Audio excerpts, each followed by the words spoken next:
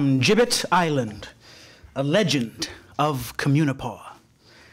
Whoever has visited the ancient and renowned village of Communipaw may have noticed an old stone building of most ruinous and sinister appearance.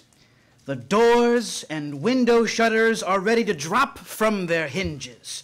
Old clothes are stuffed in the broken panes of glass, while legions of half-starved dogs prowl about the premises and rush out and bark at every passer-by. For your beggarly house in a village is most apt to swarm with profligate and ill-conditioned dogs. What adds to the sinister appearance of this mansion is a tall frame in front, not a little resembling a gallows, and which looks as if waiting to accommodate some of the inhabitants with a well-merited airing. It is not a gallows, however, but an ancient signpost, for this dwelling, in the golden days of Communipaw, was one of the most orderly and peaceful of village taverns, where all the public affairs of Communipaw were talked and smoked over. In fact, it was in this very tavern, this very building, that Olaf the Dreamer and his companions concerted that great voyage of discovery and colonization, in which they explored Buttermilk Channel, were nearly shipwrecked in the Strait of Hellgate, and finally landed in the island of Manhattan and founded that great city of New Amsterdam. Even after the province had been cruelly wrested from the sway of their high mightinesses by the combined forces of the British and the Yankees, this tavern continued its ancient loyalty. It is true, the head of the Prince of Orange disappeared from the sign, and a strange bird being painted over it with the explanatory legend of Die Wild Gans, or the wild goose. But this all the world knew to be a sly riddle of the landlord, the worthy Tunis Van Giesen, a knowing man in a small way, who held a finger beside his nose and winked whenever people observed to study the signification of this sign. They observed that the goose was hatching and would join the flock whenever they flew over the water, an enigma which was the perpetual recreation and delight of the loyal but fat-headed burghers of Communipaw.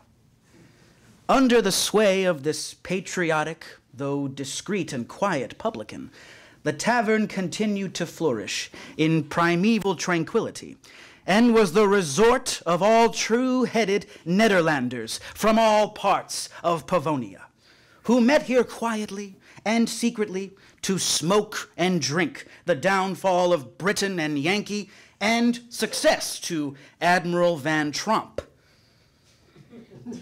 The only drawback on the comfort of the establishment was a nephew of mine host, a sister's son, Jan Joost Vanderskamp by name, and a real scamp by nature. This unlucky whipster showed an early propensity to mischief, which he gratified in a small way, by playing tricks upon the frequenters of the Wild Goose, putting gunpowder in their pipes or squibs in their pockets, and astonishing them with an explosion while they sat nodding around the fireplace in the barroom. And if perchance a worthy burgher from some distant part of Pavonia had lingered until dark over his potation, it was by odds but that young Vanderskamp would slip a briar under his horse's tail as he mounted and send him clattering along the road in neck-or-nothing style, to his infinite astonishment and discomfiture. It may be wondered at that mine host of the Wild Goose did not turn such a graceless varlet out of doors. But Tunis Van Giesen was an easy-tempered man, and having no child of his own, looked upon his nephew with almost parental indulgence. His patience and good nature were doomed to be tried by another inmate of his mansion. This was a cross-grained curmudgeon of a Negro named Pluto, who was a kind of enigma in Communipaw. Where he came from, nobody knew.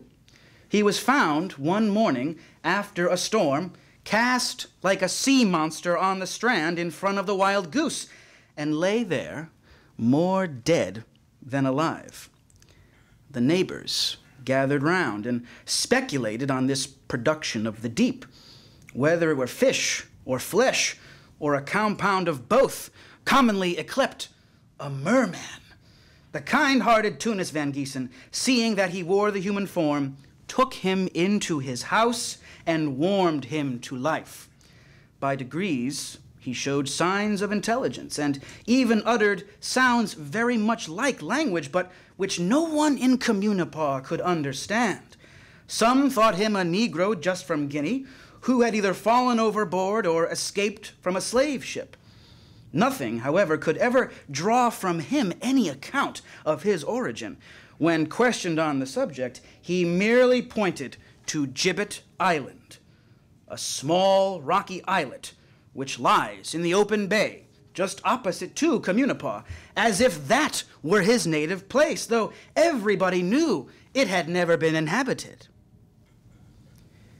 In the process of time, he acquired something of the Dutch language. That is to say, he learnt all his vocabulary of oaths and maledictions with just words sufficient to string them together.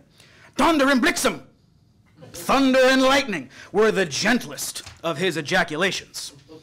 For years, he kept about the wild goose more like one of those familiar spirits or household goblins that we read of than like a human being.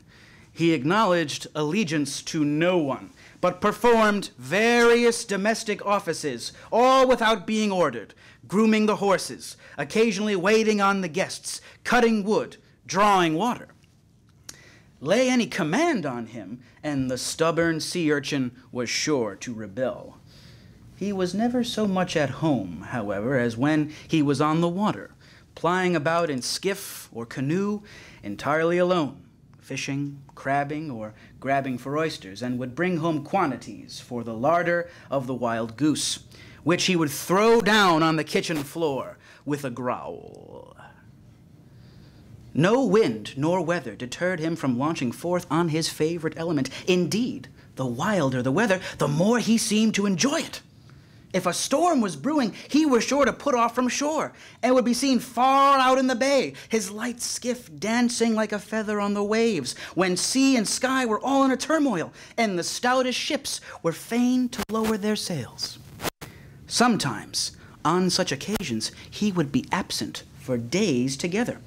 How he weathered the tempests, and how and where he subsisted, no one could divine, nor did anyone venture to ask, for all had an almost superstitious awe of him.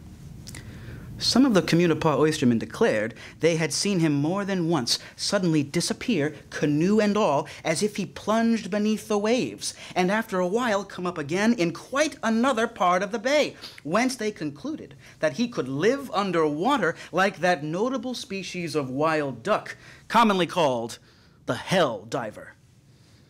All began to consider him in the light of a foul-weather bird like Mother Carey's chicken or stormy petrel, and whenever they saw him putting out on his skiff in cloudy weather, made up their minds for a storm. The only being for whom he seemed to have any liking was Jan Joost Vanderskamp, and he liked him for his very wickedness. He, in a manner, took the boy under his tutelage, prompted him to all kinds of mischief, aided him in every wild harum-scarum freak, until the lad became the complete scapegrace of the village, a pest to his uncle and to everyone else. Nor were his pranks confined to the land. He soon learned to accompany Pluto on the water. Together, these worthies would cruise about the broad bay, and all the neighboring straits and rivers, poking around in skiffs and canoes, robbing the set nets of fishermen, landing on remote coasts, and laying waste orchards and watermelon patches.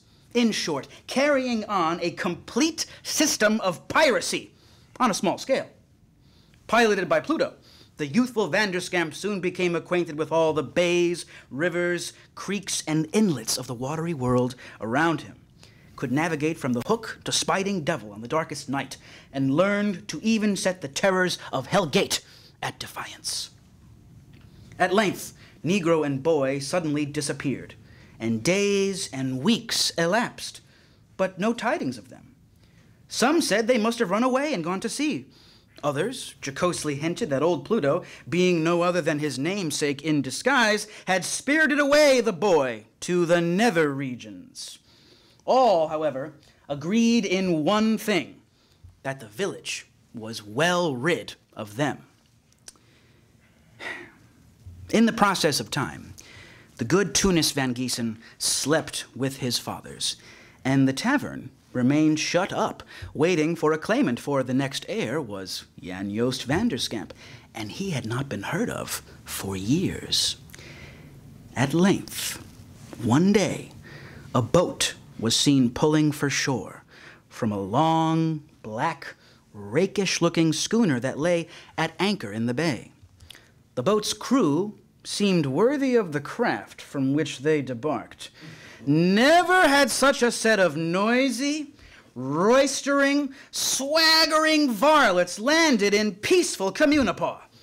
They were outlandish in garb and demeanor, and they were headed by a rough, bully ruffian with fiery whiskers, a copper nose, and a scar across his face. And a great Flanderish beaver slouched on one side of his head, in whom, to their dismay, the quiet inhabitants of Communipaw recognized their early pest, Jan Joost van der Scamp. The rear of this hopeful gang was brought up by old Pluto, who had lost an eye, grown grizzly-headed, and looked more like a devil than ever. Van der Scamp renewed his acquaintance with the old burghers, much against their will, and in a manner not at all to their taste. He slapped them familiarly on the back, gave them an iron grip of the hand, and was hail fellow well met.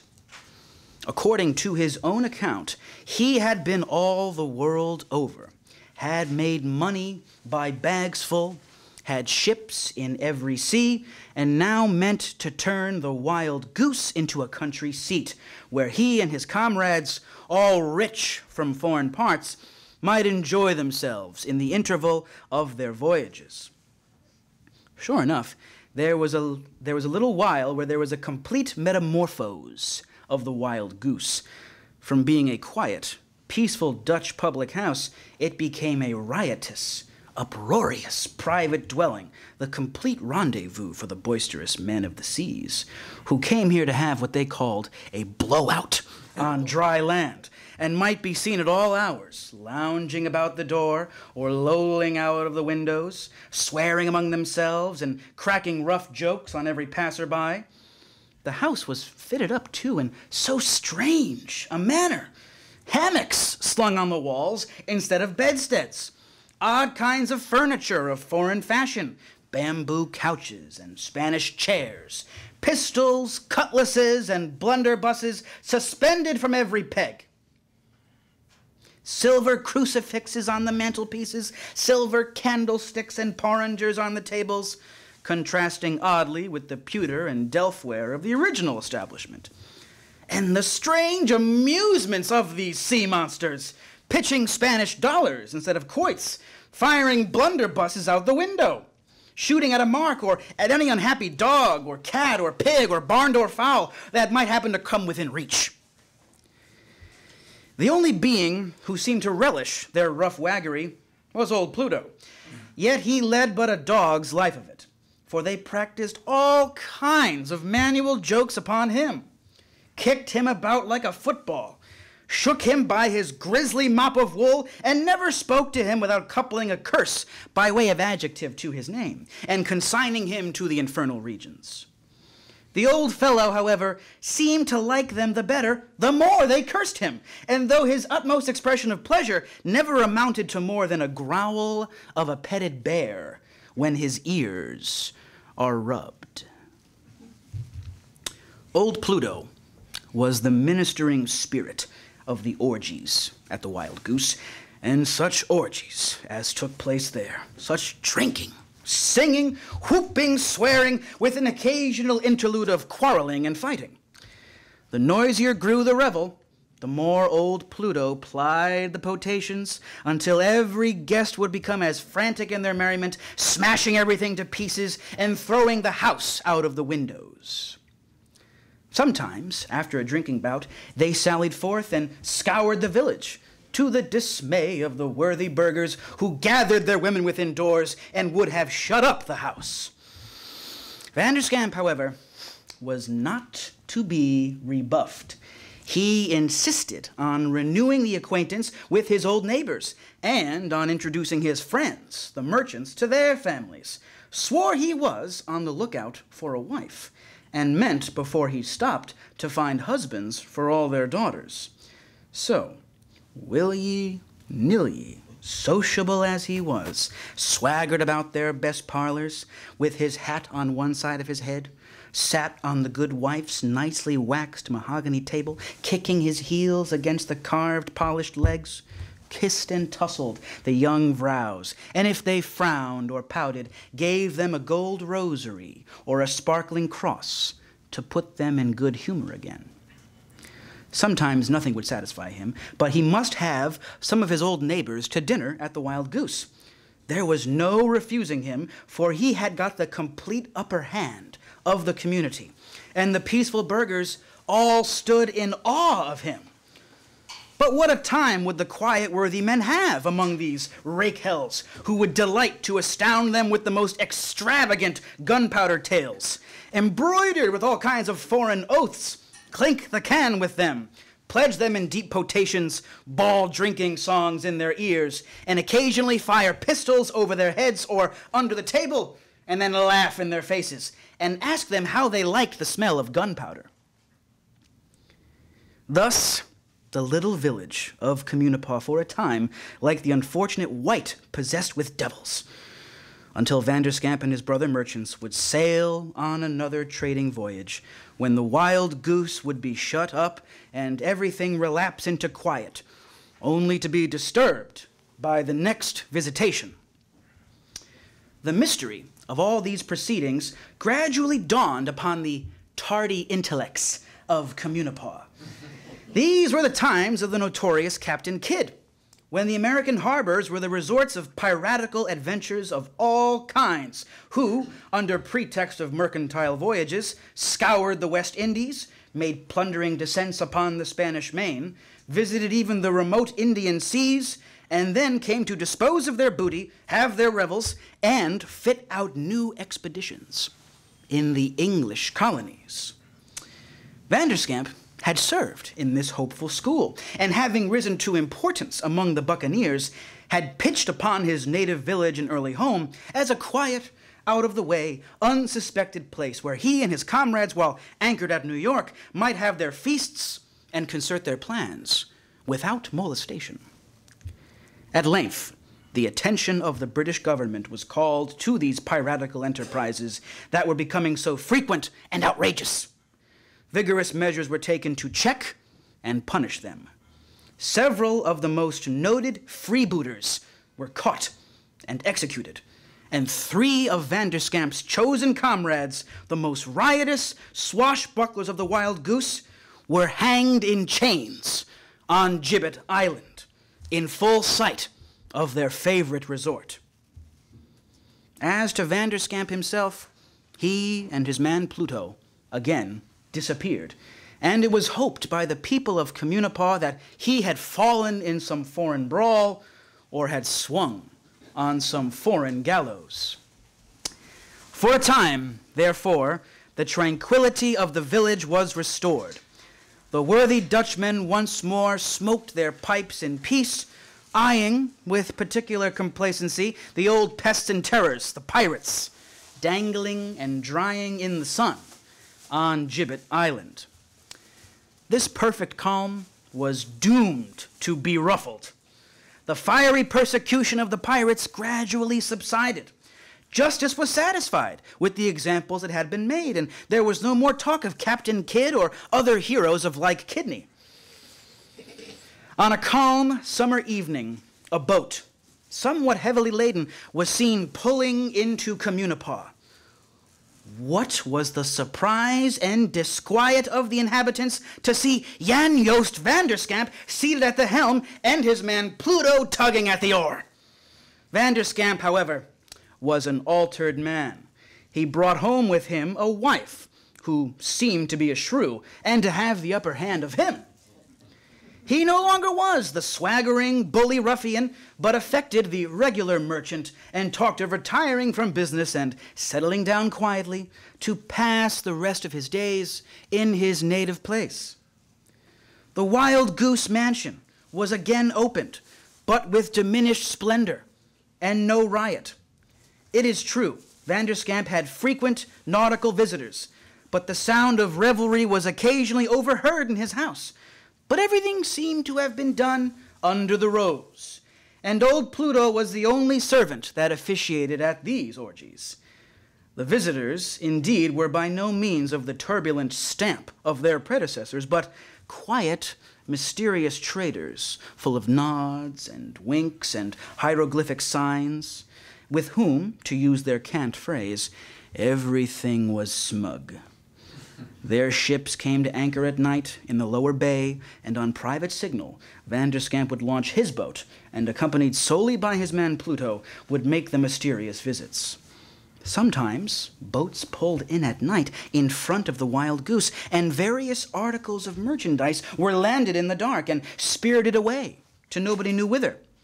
One of the more curious of the inhabitants kept watch and caught a glimpse of the features of some of these night visitors by a casual glimpse of a lantern, and declared that he recognized more than one of the freebooting frequenters of the Wild Goose in former times, from whence he concluded that Vanderskamp was at his old game, and that this mysterious merchandise was nothing more nor less than piratical plunder.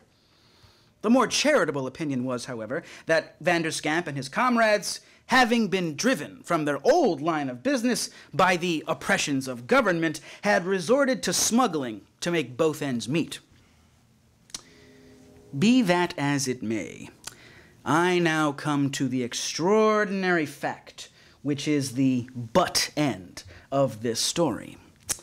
It happened late one night that Jan Joost Vanderskamp was returning across the broad bay in his light skiff, rowed by his man Pluto.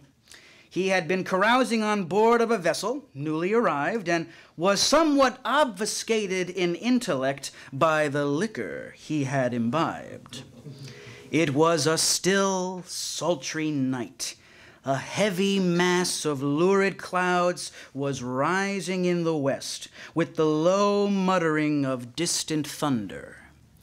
Vanderskamp called on Pluto to pull lustily, that they might get home before the gathering storm. The old Negro made no reply, but shaped his course as to skirt the rocky shores of Gibbet Island. A faint creaking overhead caused Vanderskamp to cast up his eyes, when, to his horror, he beheld the bodies of his 3 pot companions and brothers in iniquity dangling in the moonlight, their rags fluttering, their chains creaking, as they were slowly swung backward and forward in the rising breeze.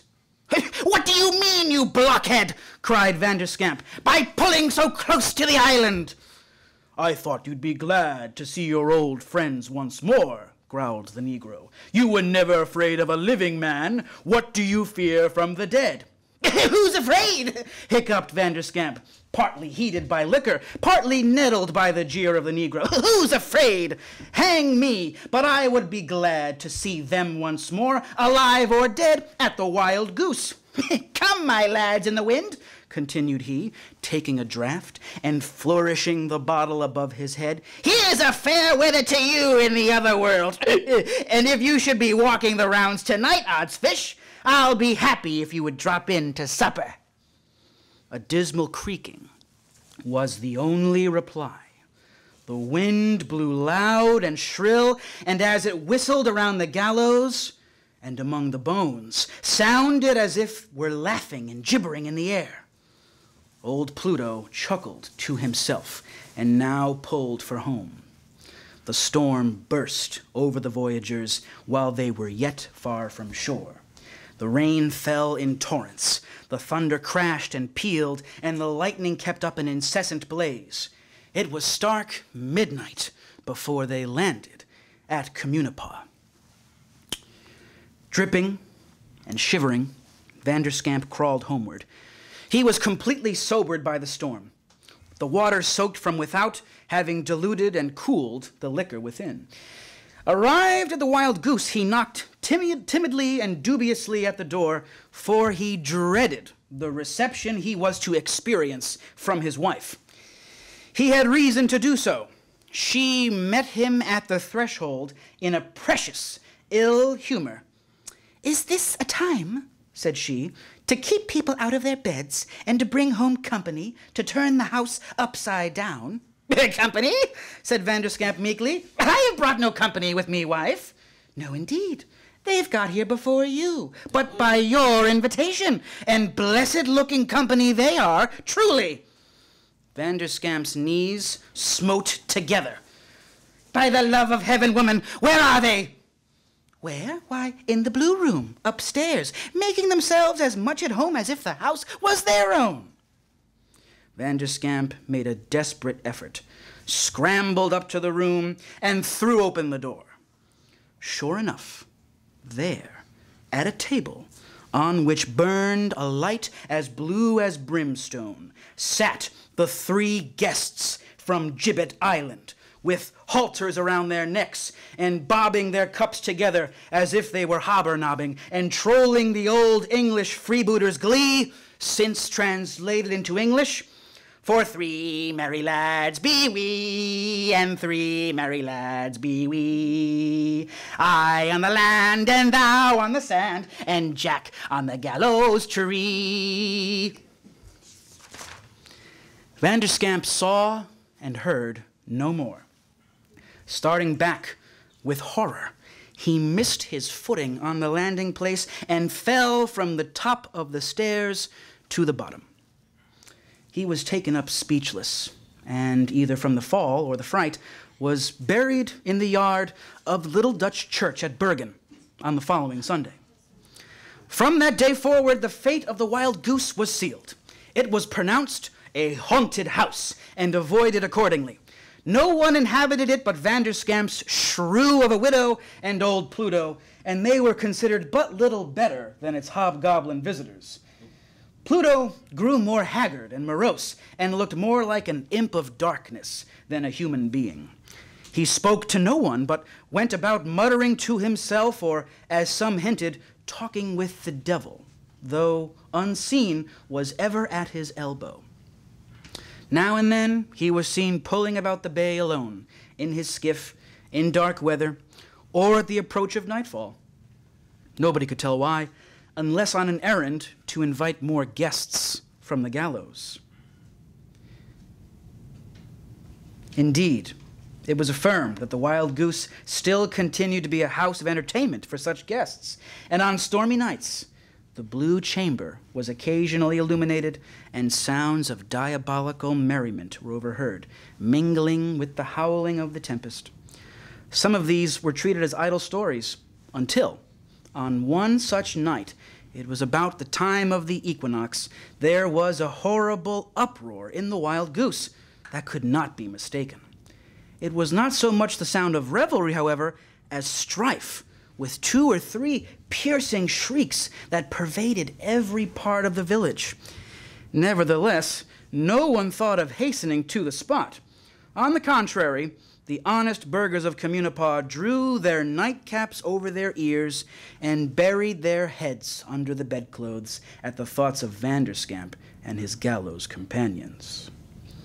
The next morning, some of the bolder and more curious undertook to reconnoiter.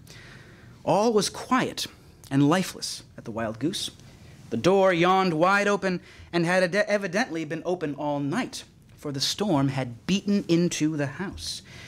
Gathering more courage from the silence and apparent desertion, they gradually ventured over the threshold. The house had indeed the air of having been possessed by devils. Everything was topsy-turvy. Trunks had been broken open, and chests of drawers and corner cupboards turned inside out, and it was in a time of general sack and pillage. But the most woeful sight was the widow of Jan Joost Vanderskamp extended a corpse on the floor of the Blue Chamber, with marks of a deadly gripe on the windpipe. All now was conjecture and dismay at Communipaw, and the disappearance of old Pluto, who was nowhere to be found, gave rise to all kinds of wild surmises. Some suggested that the Negro had betrayed the house to some of Vanderscamp's buccaneering associates, and they had decamped together with the booty. Others surmised that the Negro was nothing more or less than a devil incarnate who had now accomplished his ends and made off with his dues. Events, however, vindicated the Negro from this last imputation.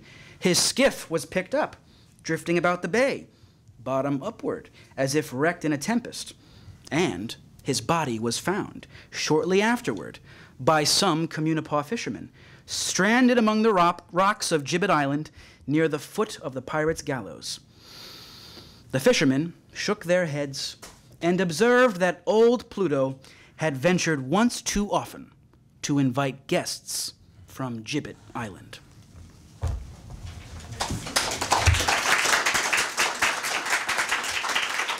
Thank you very much. Thank you, ladies and gentlemen. I now invite Mr. David Goodwin, who will offer some insight and analysis on the story.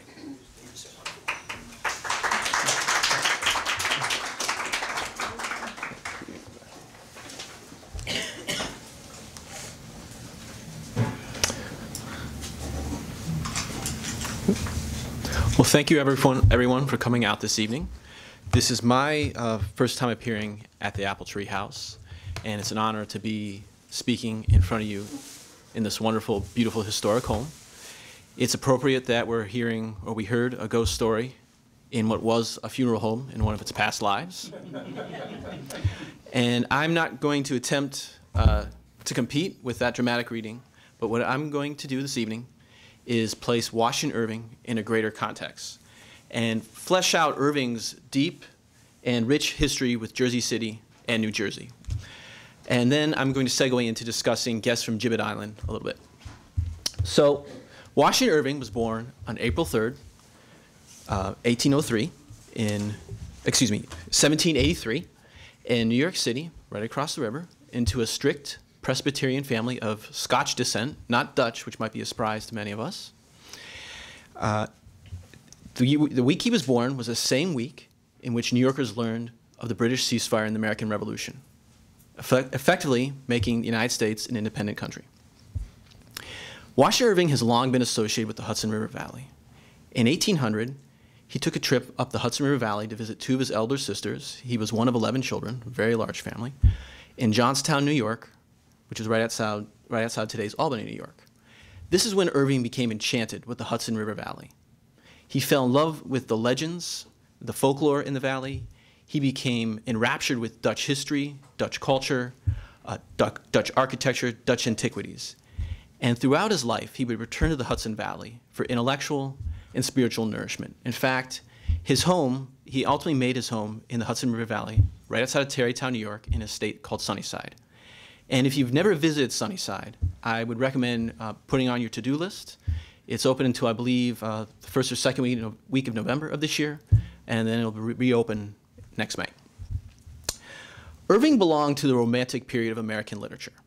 And the Romantic period of literature was a reaction to the Enlightenment period, which was steeped in neoclassical norms and was very strict in what you could and could not do as a writer, as a poet, and a playwright. The Romantics rejected that.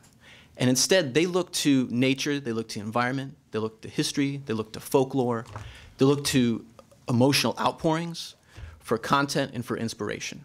And some of Irving's contemporaries and successors, I'm sure you've heard of, Edgar Allan Poe, who many of us read this time of year.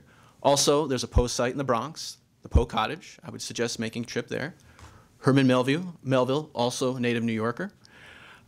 Nathaniel Hawthorne, who was in Salem, which is another Halloween-centric site. And James Fenimore Cooper, who in many ways was Irving's literary rival. Irving was the godfather of this Romantic movement. He was the first internationally renowned American writer. There were other professional American writers before Irving. He was the first one to command an international audience. Critics and readers in the United States and across the Atlantic in Great Britain devoured Irving's works. Irving lived in Great Britain for 17 years. in this period, this is where he composed most of the works which we read today, specifically The Legend of Sleepy Hollow and Rip Van Winkle. They were not written in the United States. It's interesting to note that. While he was living in Great Britain, he was a celebrity. Artists, writers, politicians, men and women of high society all invited Irving to their parties, to their dinners, to their soirees. They wanted to meet Irving. They wanted to talk to Irving. They wanted to hear what he had to say. We don't have writers of that status today. So I would just like to throw out this question. We're not going to talk about it necessarily, but what our society might be like if writers and artists were held in such high regard today. Irving has a deep and lasting influence on our culture in ways that are very subtle and very profound that I think many of us don't realize. First of all, language. The term almighty dollar comes from Washington Irving. He coined this term in his story, The Creole Village. Gotham, Gothamist, Gothamite are terms we use to describe New Yorkers. Those come to us through Irving, which he coined in A History of New York, which was published in 1809. Culturally, especially concerning some of our holidays, we owe much to Irving. In Irving's lifetime, Christmas was dying out in the United States. In New England, it was never widely celebrated. In New York City, the premier holiday was New Year's Eve and New Year's Day. In fact, in certain cities, in certain states, Christmas had devolved to effectively drunken brawling. So there was a movement to ban Christmas in those areas. However, Irving wrote a series of stories, or sketches as he would call them, depicting traditional English Christmases. So think of the many of the secular traditions we associate with Christmas, the songs, the food, the lights, the candles. Those come to us through Irving's writings. So what we think of Christmas today, in part, comes to us through Irving, and later on, Charles Dickens. Earlier this month, we celebrated Columbus Day. Today, I think it's safe to say Columbus is a complicated figure, but in Irving's lifetime, Columbus was very important to Americans' understanding of their history and their culture. In the early years of the American public, American journalists, American thinkers, American writers, American politicians were attempting to shape a distinct American cultural identity and history, something separate from Great Britain. They looked to figures to populate that history, one of who, was Christopher Columbus. Irving penned a multi-volume biography of Columbus, which was widely successful and critically acclaimed both in the United States and Britain. It was deemed a literary success and a historical success. However, Irving could not resist inserting myths and tall tales in this biography. So I just want to ask everyone, when you were in grade school in the United States, were you told that Columbus sailed across the ocean blue in 1492 to disprove the flat earth theory, right? The idea was, before Columbus sailed, we believed the world was flat. Well, that was never true. In 1492, any serious thinker believed the world was spherical. If you asked a theologian, if you asked a philosopher, if you asked what they would call natural scientists, and you said, do you think the world is flat? They would say no. The concept of a spherical earth goes back to ancient Greece. Any serious thinker, whether it be Greek thinkers, Roman thinkers, Arabic thinkers, the sort of school of thought that built what we later called the European thinking and philosophy, all believed the world was spherical. However, Irving wrote this myth in his History of Columbus, and it's been passed down generation to generation as gospel. I know I was taught that he disproved the flat earth theory, but he did not.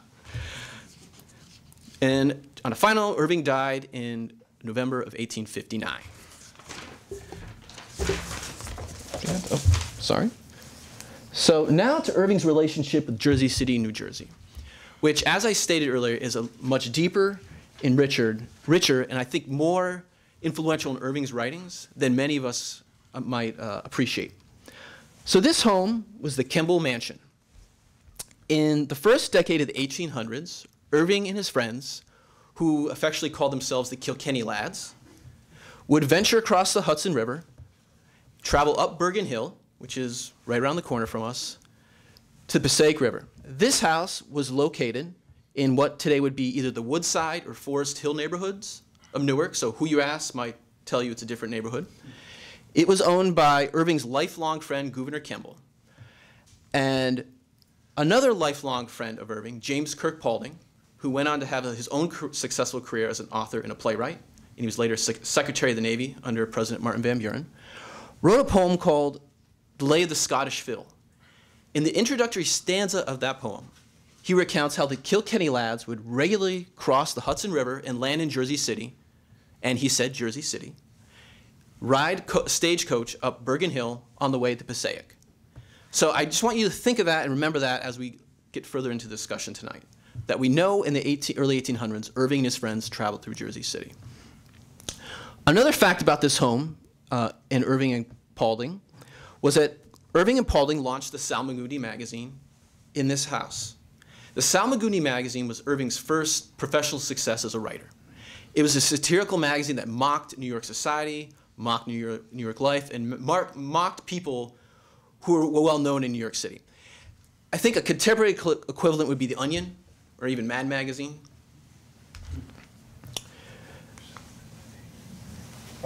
Okay, so this painting is a scene from Washington Irving's A History of New York, which was published in 1809. This marks the first time Washington Irving wrote about Communipaw, New Jersey. The first time that he wrote about Jersey City and New Jersey that we know of. A History of New York was a wild success. It was beloved in America. It was beloved in England. Sir Walter Scott, the poet and novelist, the creator of Ivanhoe, loved this work. He actually befriended Irving when Irving was in England, due in part to this work. Interesting facts about this illustration. This is from the painter John Kedor. Culture Affairs used an painting from Kedor for the wonderful flyer they made for tonight's event. That painting, I believe, is entitled The Legend of the Headless Horseman. Kedor died in obscurity. He lived the last years of his life in Jersey City, and he's buried in Bayview Cemetery in Jersey City. Only around a dozen or so of Kedor's works survive. A few are in the New York area. I know the Brooklyn Museum of Art owns several. I know one or two is in one of the houses owned by Historic Hudson Valley, who manages Sunnyside. In 1942, the Brooklyn Art Museum put together an exhibit of Kedor's paintings, reintroducing Kedor to the American Museum going public. Okay, we're getting closer to Gibbet Island. This gentleman is Martin Van Buren. Do we have any Seinfeld fans out there?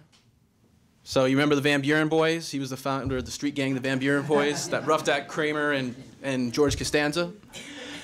Martin Van Buren was the 8th president of the United States from 1837 to 1841. He served as the vice president under Andrew Jackson.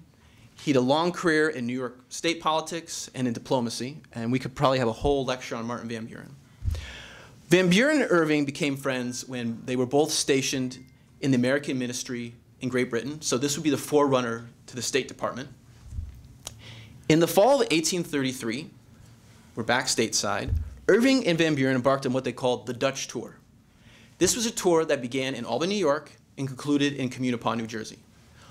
Their goal of this tour was to visit villages and towns which still held Dutch character and had a Dutch feel and flavor to it. They were looking to hear the Dutch language, to hear Dutch stories, to see Dutch architecture, to visit Dutch cemeteries, much like Old Bergen Cemetery down the road. It's interesting to note that Van Buren was of Dutch descent. In fact, Dutch was his first language. He didn't actually speak English until he started grade school, making him the only American president for whom English was a second language. Also, this trip of 1833, I think, is very important in understanding the relationship between Irving and Jersey City. This is the only trip to Jersey City which Irving documented in his private letters and papers. This is the only visit to Jersey City that we know of, that we can prove without a doubt. And this image, I think, captures what Communipaw looked like in Irving's lifetime. And I think this also was reflected in Guests from Gibbet Island. So we're seeing a sleepy fishing village with an agrarian backdrop, something very close to nature, something really foreign to anyone who lives in Jersey City today. And I think what Irving at his best, and what I think attracts people to Irving in part, is he captures and paints a picture of a pre-industrial, really a pre-modern America, a slower place, a way of life that's closer to nature, that's closer to the natural world, a world where mystery and magic still exist and still aren't that far away from us. Another element or fact I'd like to point out is Irving visited Communipaw in 1833. The Guest from Gibbet Island was published in October of 1839. 10 years later, so the end of the 1840s, Communipaw was becoming highly industrialized. So think the Morris Canal, think the Central Railroad of New Jersey, think slaughterhouses, think foundries. This world was about to fade away. And Irving's work really is a repository of this sort of world. All right. Communipaw was very important, I think, to Irving. He continued to mine it throughout his career. So we know he wrote about it first in 1809. When he visited Communipaw in 1833 with Martin Van Buren, they made a trip to this house. In 1839, Irving wrote a piece called Communipaw. It was published in Knickerbocker magazine, September of 1839. He rechristened this house the House of the Four Chimneys. So the middle structure you see has 4 chimneys. This was the original Dutch farmhouse. The other 2 were add-ons.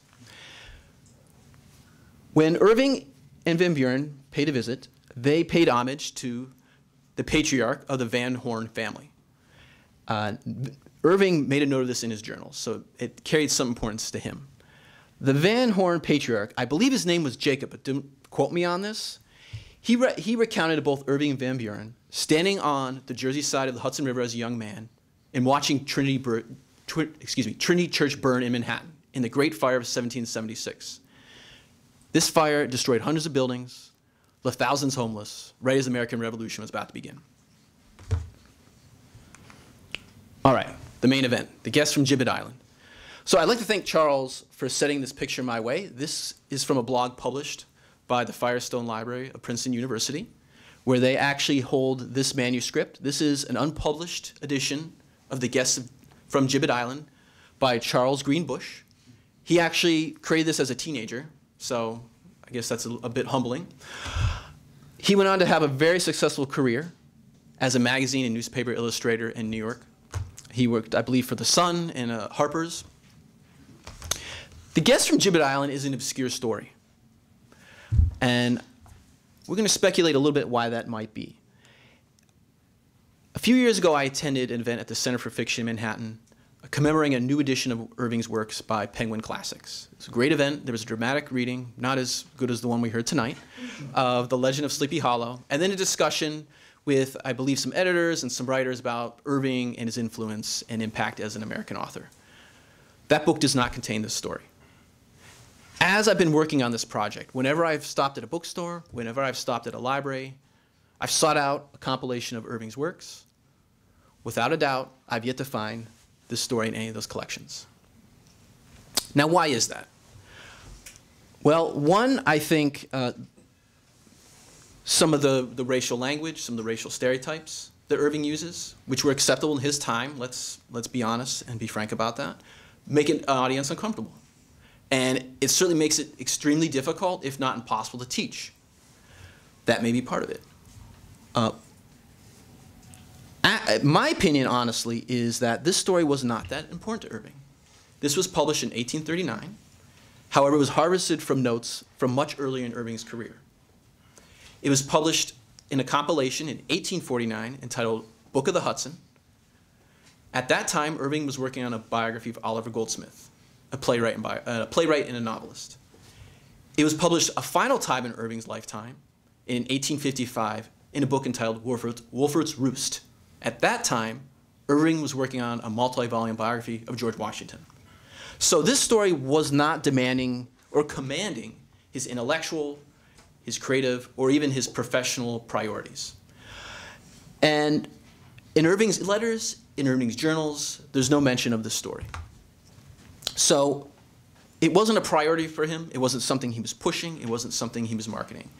And the 2 compilations or collections I mentioned, Book of the Hudson and Wolfert's Roost, were published in an attempt for Irving and his publishers to make money. And that's fine. Authors do that all the time. However, I think this is a decent story, and I think this is a story worth rediscovering, which I'm hoping we're proving this evening. And why is that? One, as we discussed when we were talking about Communipaw, I think this story offers us really an ability to step back in time to a different time, a different period, a different area of Jersey City history, when Jersey City and its citizens lived a little more closer to nature.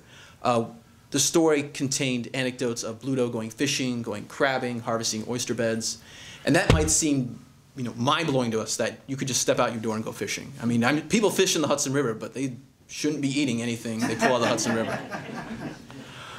Another element that jumps out to me and is extremely important for this time of year is this is a classic ghost story. In 1966, a scholar by the name of Oral Code published an article entitled Jersey Gothic.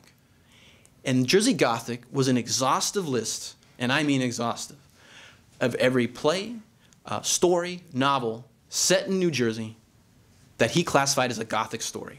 And he presented several elements which made a story Jersey Gothic, several of which the guests from Gibbet Island embody. One being landscapes, which we already talked about, pirates, which were clearly seminal to the story, and ghosts in the supernatural. So this is a quality ghost story, and it meets the scholarly criteria, I guess, of Jersey Gothic. Just to step back a few points, I mentioned earlier this was an obscure story. There's very little scholarship on this story. I found 2 articles, 2. And I work for a university. I'm a librarian by training. I have access to expansive resources. So I know how to hunt down scholarly articles, is what I'm trying to say. One of the articles, it was just kind of cast off saying Irving wrote this story. So it's not something that's been analyzed deeply by scholars and authors. The last reason I think this story is worth rediscovering and appreciating is I think it highlights Jersey City's and New Jersey's contribution to our shared American cultural heritage. I think many residents of Jersey City, many residents of Garden State don't appreciate how rich and wide New Jersey's contribution to letters and the arts in America has been. I mean, if you talk to Americans, they probably think New Jersey's what? The Parkway, the Jersey Shore, and the Sopranos. And I think guests from Gibbet Island disproves that. To conclude, I just want to speak about there's 2 places depicted and important to this story. So what I meant to ask when I started, and I forgot, was, does anyone know where Gibbet Island is today? Ellis Island. Yes. So in Irving's adult lifetime, Ellis Island, which was actually owned by a gentleman named Samuel Ellis in the 18th century, was known as Gibbet Island. And why is that? This, in Irving's lifetime, was federal property. A criminal convicted of crimes on the high seas, piracy, which we heard about in the guests, mutiny, etc., earned a death penalty. Crimes on the high sea carried the death penalty. Being a federal crime, the executions would occur on federal property. A gibbet is the wooden structure from which a hangman's noose is held. In Irving's lifetime, public execution resembled what is exactly portrayed in Guests from Gibbet Island. A criminal would be hanged until they were dead and left to decay in public view for a period of undisclosed time. Why was that? It was seen as a deterrent on crime. That may seem gruesome to us today, but that was the practice. I'm sure there are elements of peniology we might think of as natural today. 20 years from now, someone will look back and say, hey, why were they doing this? But public execution and decay was the mainstay. A few facts germane to the story about Ellis Island or Gibbet Island are: 1, the last public execution held in Gibbet Island was in June of 1839, a few months before Irving wrote and Knickerbocker magazine published his story. I suspect this was the impetus for Irving to rush finishing the story and the rush for Knickerbocker magazine to publish it. The name Gibbet Island would have been fresh in readers' minds. 10 years later, the name might not mean anything. Also, in an American passage by the historian Vincent Conato, and this is a history of Ellis Island, he points out that there was an inordinate amount of free slaves, escaped slaves, and rebellious slaves executed here. And this may explain why Irving created the character of Pluto. Because again, this would resonate with the reading public. final sort of footnote about Gibbet Island. So as I mentioned, in Irving's lifetime, it was known as Gibbet Island. However, that was not the case at the time of the story's setting. This island was known as Little Oyster Island at the time of the guests from Gibbet Island. So here we see Irving playing a bit of fast and loose with the facts, where if fiction or made a better story, he would jettison the facts, which may explain Columbus's flat earth theory as well. Oh, it's all right. Let's see. All right. So the story partially concluded with Van der Scamp being buried in a quiet Dutch church. Does anyone know where that church is today? Old Bergen Church. He was buried, or the fictional character was buried here in Old Bergen Cemetery. I had the pleasure of visiting Old Bergen Cemetery earlier this year. If you have an opportunity, I would recommend doing it. Reverend John Brown of the Old Bergen Church presided over the tour. So again, if you have that opportunity, take it. It's a very interesting place, fascinating place. Old Bergen is effectively ground zero for the local tales and stories surrounding Washington, Irving, and Jersey City. I'm not necessarily going to attempt to disprove or prop up those stories. But what I would like to say, or what I would to point out, is what do we do know about Irving and Jersey City? We do know that in the first decade, Irving and the Kilkenny lads would travel across the Hudson River, land in Jersey City, travel up Bergen Hill. It's possible, more likely probable, that they passed by this cemetery in the Old Bergen Church. Second, we know in 1833, and we know this for a fact, that Washington Irving, in the company of Martin Van Buren, conducted their Dutch tour. That concluded in Communipaw.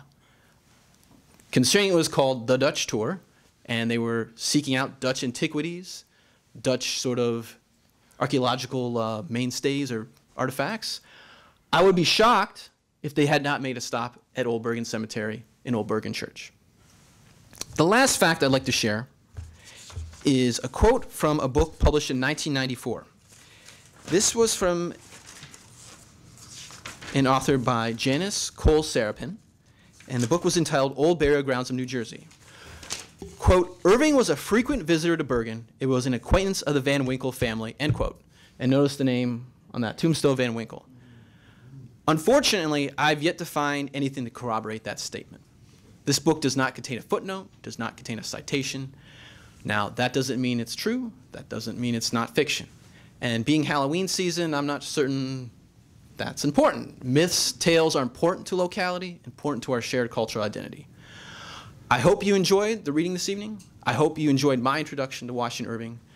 And if you did, I hope that you go visit the Jersey City Public Library or your local bookstore, pick up a collection of Irving's works, and discover a story that you've never read before. Thank you so much.